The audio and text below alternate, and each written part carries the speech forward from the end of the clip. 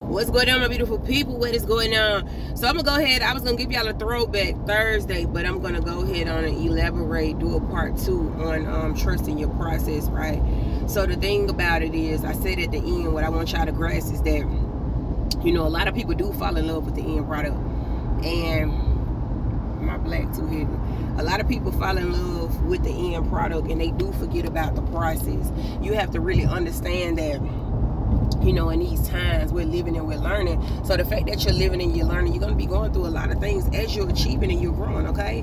As you're starting to take these lessons and apply them to your life, you're going to be manifesting your dreams and things like that at the same time. So just making sure that you're not trying to keep up with the Joneses, making sure that if you can't afford to be out, don't be out. It don't matter who pressure you. Like, I've had pressure when I was in the season of trying to save and trying to make sure I get what I needed, and I was tight financially. I ain't let nobody sway me and be like, oh, you know, yeah, come on, I can't go. I can't go. I can't go. I'm gonna have to lay it out. I need help, makeup, I need everything done, and I can't go, okay? Because that's not where I'm at. I'm not doing it right now. And like I told y'all in the other video, if you got people around you that don't respect your time of sacrifice and your season to sacrifice, them ain't your people.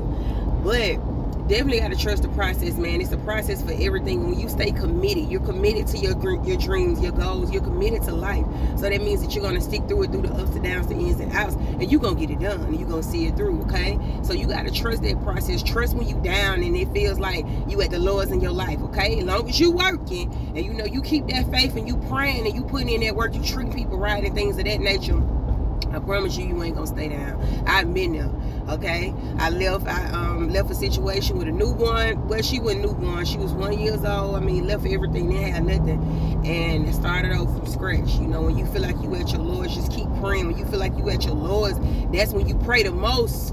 That's when you get it in. And when you at your highs, that's when you pray the most. When you at a real good point and you feel good and you comfortable, you get them prayers up because you need to stay up, okay? And God gonna embrace that gratitude and do what needs to be done. But yeah, definitely make sure y'all understand that about your process, man. It's a process for everything you do in life. I mean, for you to get better, start looking better, dressing better, feeling better, for you to grow. You know, you have to go through things to grow through things so you can become who you need to be. So just trust that, you know, trust that everything that you're doing in the moment, it has purpose, okay, to where you need to go, you know, till you get to your destination. So you driving and going through all these highways and roads and things of that nature, and soon you will be, you know, headed to your destination where you need to go. Priceless motivation. Trust the process and stay loaded.